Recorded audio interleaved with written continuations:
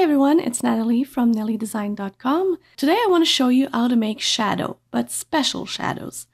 It all started when I made these flock HTV pillows before Christmas, and I was using an SVG file that I bought from Design Bundle. I will link to it in the description of this video. But I was wondering, there's probably a way to make these little kind of shadows that are kind of special shadows. So I ended up testing a lot of things and coming up with this, and I want to show you how to do it by yourself. Now let's start by the beginning. If you don't know how to make a simple shadow, I will also show you, and this is what I've done right here with a simple shadow.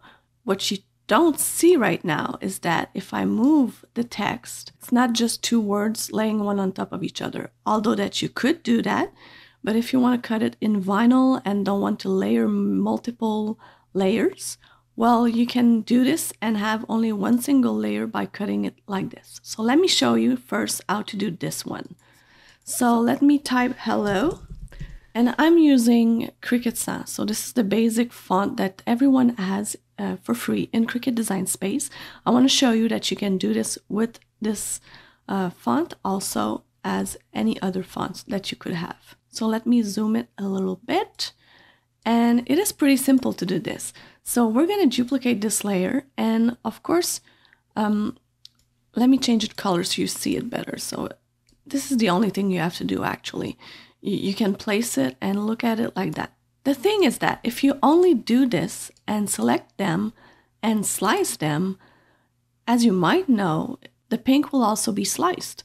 So this is something that we don't want, because you see, that's not what we want. We want to keep the pink intact. So what we need to do, let me back up a little bit. We need to duplicate the pink layer. So I'm going to duplicate it. I'm going to select both of them, both of the pink, and align them center. Now I'm holding both of them. You see in the layer panel, the two are selected. So I'm holding both of them, and I'm going to place them where I want. It could be a right shadow, a left shadow, an up shadow. It's really as you wish. So I'm going to place it like this. And when I'm ready, I'm going to close the eye of the top layer to preserve it.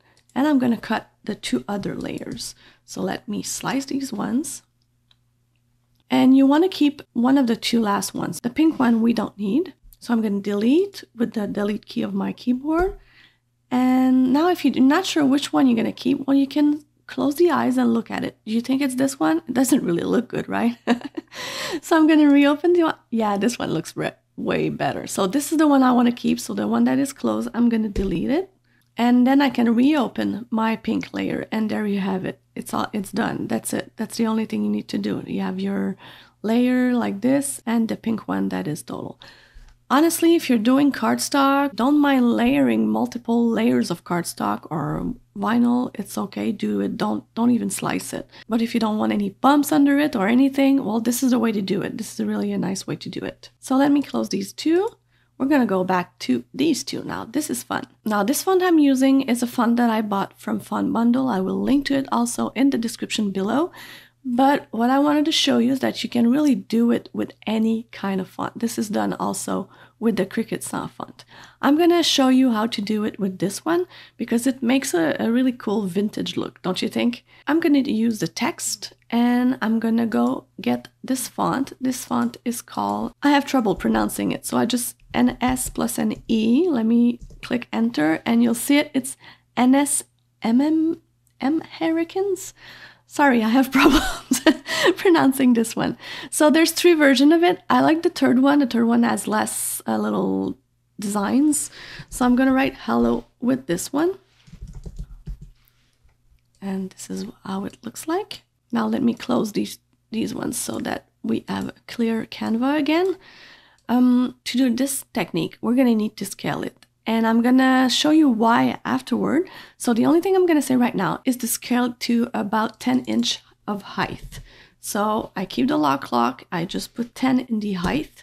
And here you go. Let me zoom out a bit. After that, we're going to duplicate it twice. So let's duplicate it twice. And I'm going to select it and align it center. Now, in order to do what I want to do, I'm going to select the base layer, the one that's underneath, and I'm going to move it with my arrow key on my keyboard. Now, when you move with your arrows on your keyboard, it will move from 0.1 inches.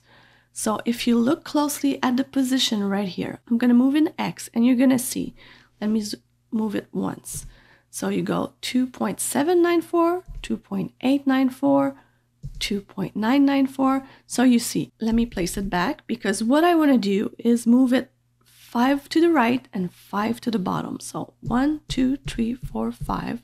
And then going down 1, 2, 3, 4, 5. Then I'm going to select this layer and I'm going to move it 3 times on the right and 3 times to the bottom. 1, 2, 3, 1, 2, 3. Let me zoom it to show it to you very closely. So you know it does like kind of a stair thing.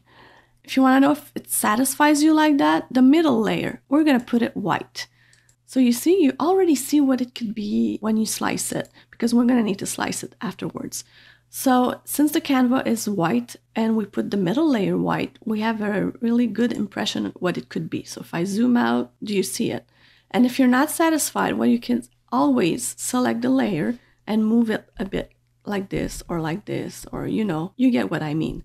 So we're going to do like we did with the previous one. So we're going to close the eye. I'm going to select both the layers, the bottom layers, and I'm going to slice. Again, everything goes on top. Each time you use one of these tools right here, everything goes on top. So the 2 white layers we don't need for sure. And then we need to figure out which one we need for these 2. So that's not the one we need, that's for sure. Let me just check. Yeah, that looks better. That's the one we want. So let me erase the one that is closed and then reopen the top layer. Now, the thing with this one is that you're going to see that everything is overlapping. So we're going to need to weld it to make sure that when we cut, we don't have these little things that are overlapping. So let me select all and weld. Of course, we're still at 10 inches of height. So we're going to need to scale it back to what we want. Let's see that it could be like that. And that's it. That's all you have to do. And if you're wondering why I made you scale it to 10 inches high, let me show it to you. I'm going to write again hello at this size this time. And that's the basic size that it comes with Design Space. I'm even going to scale it a little bit to 2 inches. I'm going to do the same thing. I'm going to duplicate it twice, then select all and align center. And we're going to do the same thing. But this time, since we're so small, and we're using our arrows to move the letters, it goes to 0.1 inches. So if I move it 1, 2, 3, 4, 5, 1, 2, 3, 4, 5, it's so far away because the letters are so small. That's why I make you scale it to 10 inches. And just a little note, if you're using Cricut Design Space in metric, it's the same thing.